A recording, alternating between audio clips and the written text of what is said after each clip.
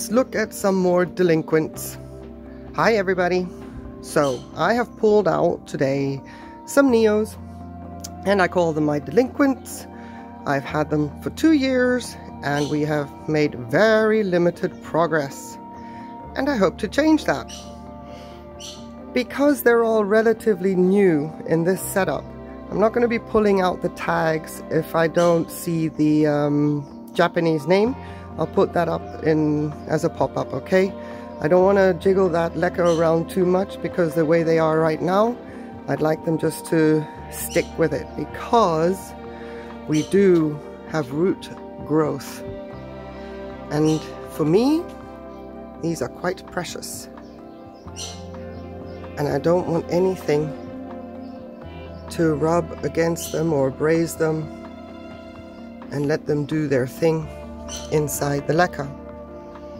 So this is Neofinetia falcata Kibana, and I can say that because I can read the tag. One fan, never amounted to much, but they're all little fighters. I don't know about you and your collections. I am really impressed and really scared at the same time, because I'm impressed that they've lasted over a year in a state that really shouldn't have worked. So Kibana has one root now that that's why I made the decision, because the root was long enough to go down and do something and maybe hydrate. These are all in just RO water with seaweed at 5.8, and I spray them from the top every morning. So yes, it sounds radical, but it is warm enough. And in the window where they sit, if you saw my real estate video, you would have seen them all lined up. There's constant air coming in, so when I come out in the mornings, I give them a good drenching from the top. Sometimes with my regular fertilizer mix of 300 ppm, but not a lot. I make sure I take the sprayer that only has RO water and seaweed. But sometimes I give them a little bit of a boost, thinking, hoping, fingers crossing, that it does something positive for them to get some nutrients. So this is Kibana, and let's hope that it takes off this summer. Takes off as much as one can. It establishes itself at least in this setup. And here is Shutenno, one of my Shutennos, because I was scared I was going to lose the other one. But so this is a replacement plant. I've also put this in the setup here, and look, the roots are doing something. There's a gorgeous new root inside going down. These are the roots that I saw when I had them just in the sphagnum moss before, not like the Kokedama style, just in a little mesh basket with sphagnum moss. That was, yeah, over a year and a half I've been doing that, changing the moss and trying again and fresh moss, but nothing, it didn't work. And we're doing something positive on the Shutenno. A second fan, and these roots, the two bigger ones that you see, they were there when I repotted it. The little one in there, that's new. And you know what also fascinated me, surprised me, was the fact that this root here was growing while I had it in this moss with mesh basket, and it stalled in the moss. Fresh moss.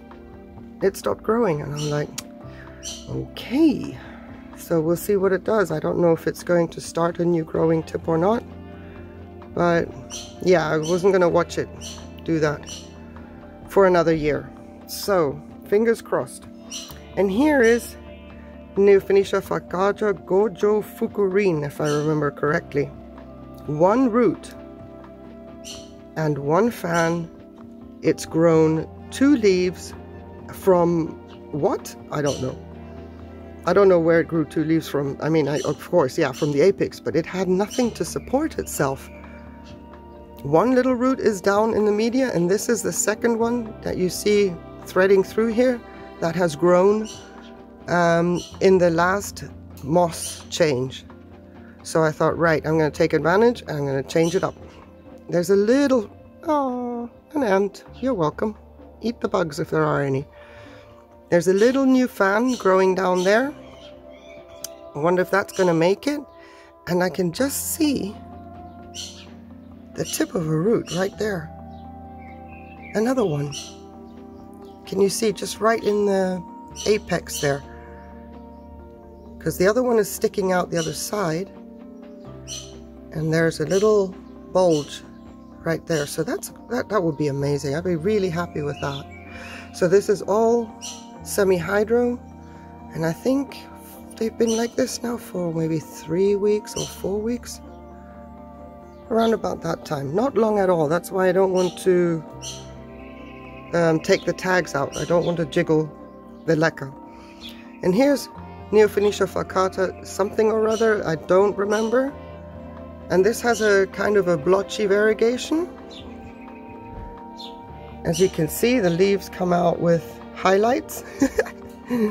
Or you could say they need to have their highlights done because the base, the root area, is a bit dark. So this one has no roots. Yes, it does. Sorry. Whoop. Where'd that go? So this one has one root going down, which is awesome. They're not looking too shabby. And this little root that's doing what it's doing now started its downward curve, I would say a week ago.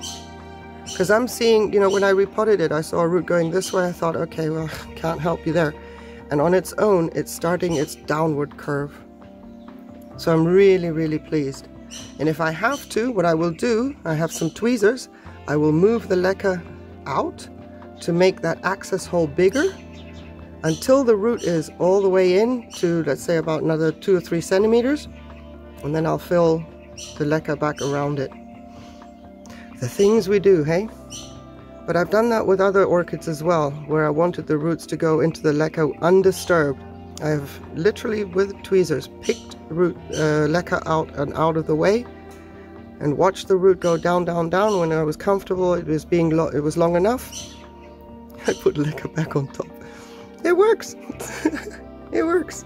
So yeah, I just thought I would show you my delinquents. It's not their fault. I got these all from Orchid Garden, except for the Shutenno, which came from Röke. And I thought that sphagnum moss would be the best situation for them. They were quite weak when they did arrive, so, you know, sphagnum moss, you think that they can handle that, and you see it everywhere else.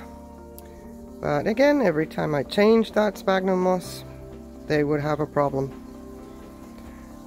So I'm really glad to see that I have some progress going on here.